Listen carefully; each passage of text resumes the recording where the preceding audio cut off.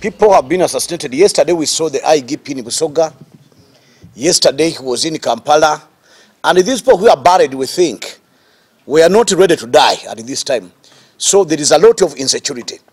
And for us as the union of drivers, cyclists and allied workers, we are getting concerned because all these people who are getting murdered are moving on bodabodas. We have not seen any moving in a lorry or a bus, but they are moving now on bodabodas, like the incident which took place in Busoga and this one. So, where we think this union has got concerned and now we are coming in. But the next year is a different year on the side of the security.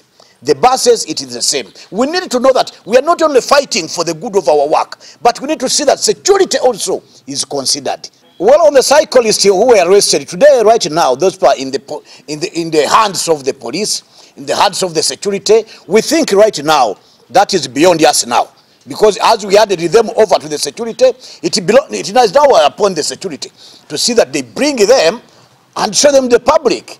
So right now that one, let's leave that one.